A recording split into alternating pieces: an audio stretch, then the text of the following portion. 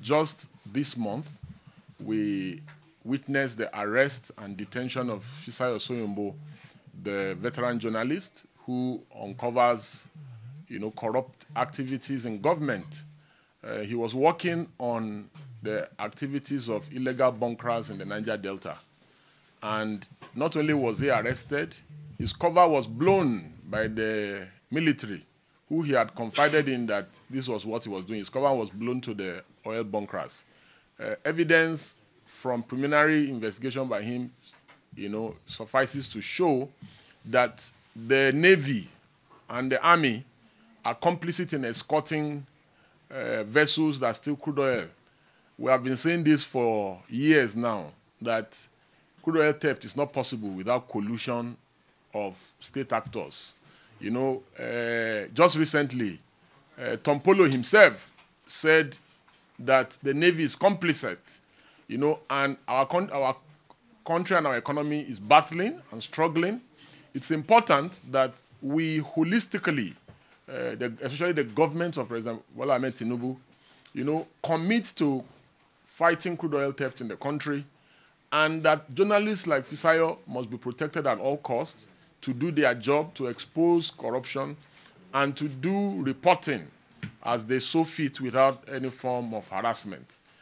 Many of us are keenly looking forward to the revelations of the ongoing investigation by Fisayo Soyombo, despite the fact that his investigation has been jeopardized by the military.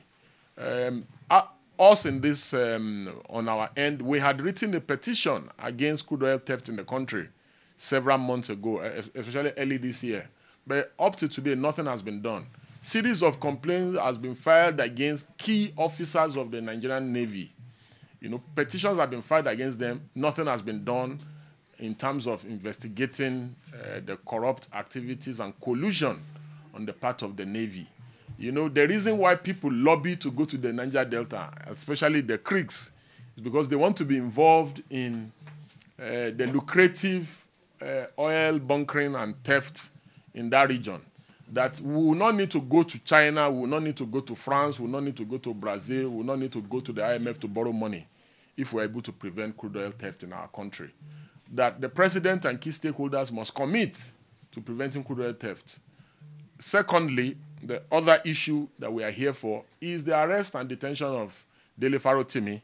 Dele Farotimi, a lawyer and a rights activist, and also a political activist in the country, was abducted in Lagos in his office on the instruction of the Nigerian police after our revered father and leader in the legal profession had petitioned that Dele Farotimi in his book defamed him.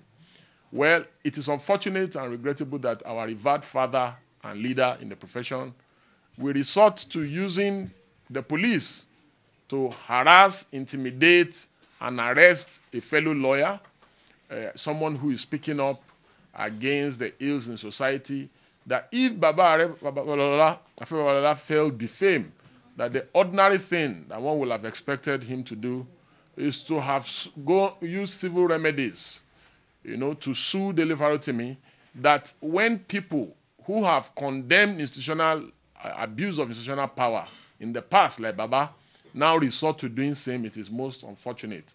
That we call on the critical stakeholders, especially in the police, that the police must stop acting as errand boys to big men, influential people, politicians. That it also points to the fact that one of our clients, SP Darlington, popularly called Akpi, has been in custody now for over a week for allegedly defaming and insulting Burna Boy. Things like this are clear abuse of power and abuse of office simplicity, that the whole world has moved away from criminal defamation. These are colonial laws. That Nigeria must move away. The idea of abducting Dele Farotimi from Lagos and taking him to the turf of Baba Afebabalola in Ekiti in itself is suspicious. Why was Dele Farotimi not arraigned in Lagos, where he resides and does business? Why was the raid on his office? Why was it so violent? Why were lawyers threatened by the police that they will be shot, as viewed on the interview on News Central? Why was the receptionist slapped? And other violations of the fundamental right of lawyers and non-lawyers alike who were in the firm the day of the arrest. And why the show of force? The police officers who are going all over the place, who are being mobilized from state to state to arrest people, are needed in Zamfara. There's a new terrorist group called Lakurawa or something like that. The police officers are needed. It is because of the idleness of the police and other security agencies, that's why insecurity festers in the country.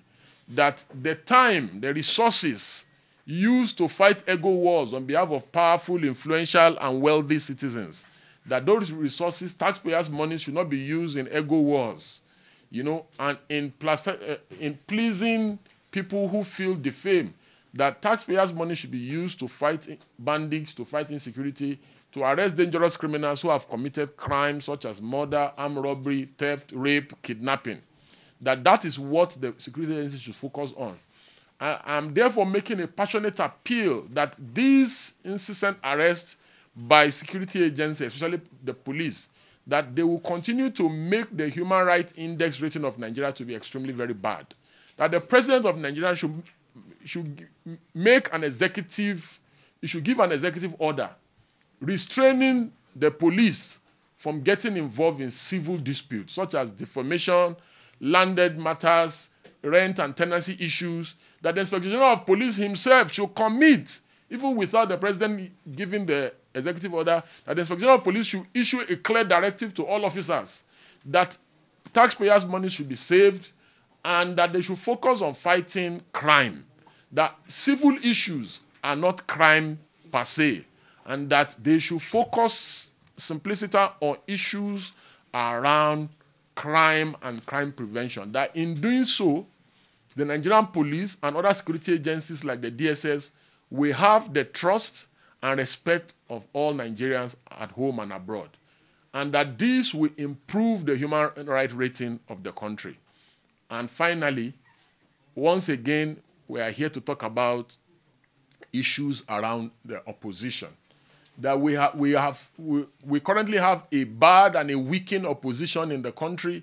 That it's unfortunate and regrettable that as of today, there appears to be non-existence of the opposition political party.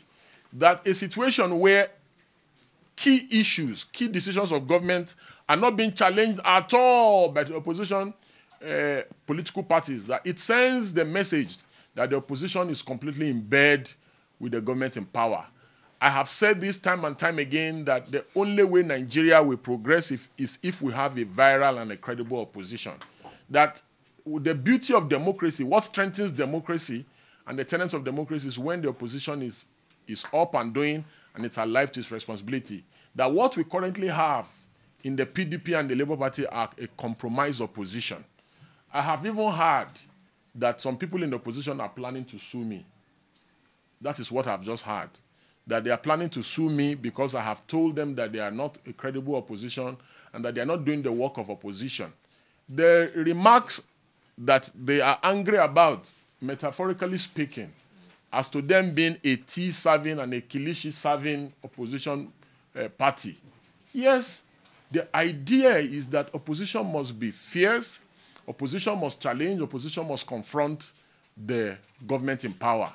If my remarks, which comes very strongly about my perception and my resolve about providing credible opposition to the government, if this remark is too hard a pill for the opposition to swallow, then it is most unfortunate and regrettable.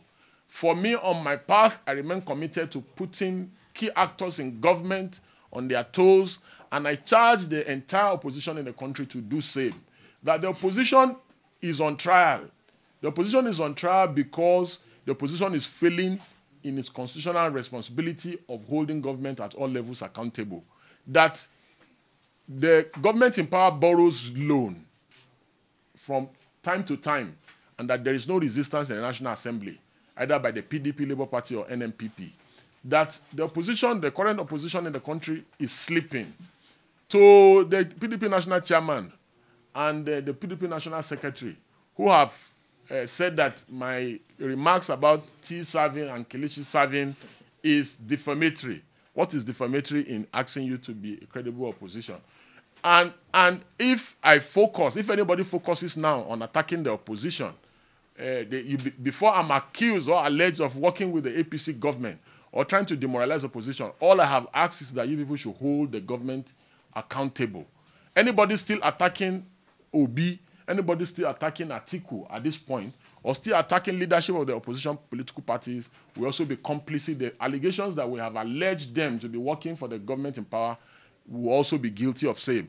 The idea right now is that the APC government, the Bola Tinubu government, should be seen as the common enemy. Everyone should be pointing accusing fingers at them. So I don't want to go on a tantrum with them to say, oh, sue, we will not sue. I don't want to be part of the distraction. Therefore, I withdraw the tea serving and the kilishi serving remark, and so that peace can reign. But if they still want trouble, I am ready and available perpetually in this regard.